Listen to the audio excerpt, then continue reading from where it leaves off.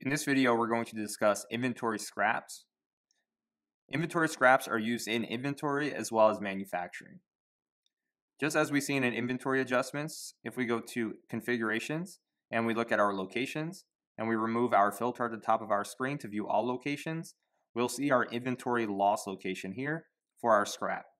Now, because this is a type inventory loss, we have the opportunity to set these stock valuation accounts, and this is going to dictate where the difference of scrap material, the cost of that scrap, goes and where it comes out of. Now, by default, it's going to, if we scrap inventory, it's going to come, of course, out of our stock valuation account for that product category, and it needs to go into another account. Here, we're going to set this account as our cost of revenue account or cost of goods sold. This can be a different account depending on how you structure your business. For simplicity, we're going to use our cost of goods sold. And the reason why is simple. Based on the products that we make, there is a certain percent of margin that we'll probably scrap, and we're going to have to move that into cost of goods sold because that is the cost of doing business.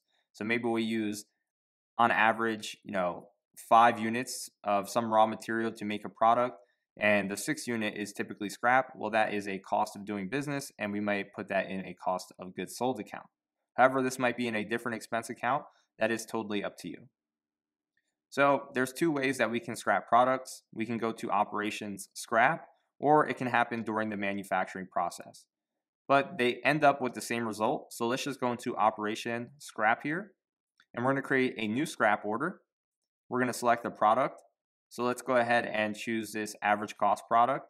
And before we do anything else, let's just look at the average cost of that product. It's $40. So now here in this, we can scrap 1 unit. We have the source location of the product and the scrap location. The reason why this scrap location is important is this is where that we have set that account. So depending on if you want to have different scrap locations for different types of scraps and have that end up in different GL accounts, you can have multiple different scrap locations.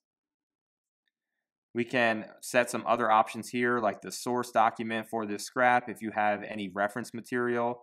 And then if we want to replenish the quantity, this is particularly interesting for manufacturing when let's say we're going through the manufacturing process and we need 5 of a unit.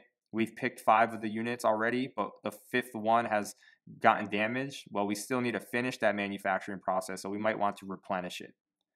We don't need to worry about that now. So here we're just going to validate this document, and we're going to look at the journal entries that get created based on this adjustment. We have our product moves.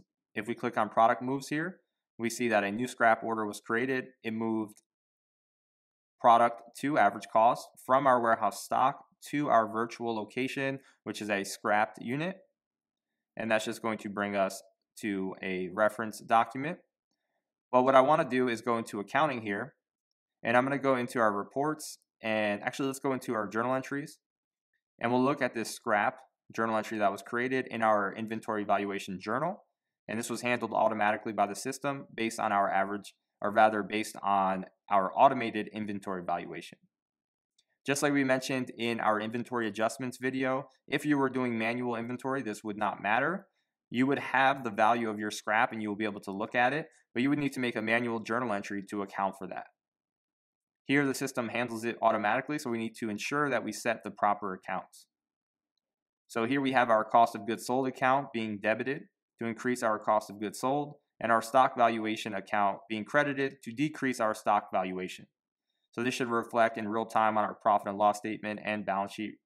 So if we go to our profit and loss statement here, and we look at our cost of goods sold, that has increased by $40, and we look at our general ledger, we'll see that adjustment here was just added, and we see the communication line showcasing exactly how that entered our cost of goods sold so that we can further report on it or just for our reference purposes. And the same thing is true inside of our balance sheet, where if we go to our balance sheet and look at our stock valuation automated here, and we go to our general ledger and we scroll down, we'll see this scrap order created, or this process for scrapping for average cost and credited for $40. So everything was accounted for automatically. The only thing you need to do and make sure is that you set the appropriate accounts on your location for scraps.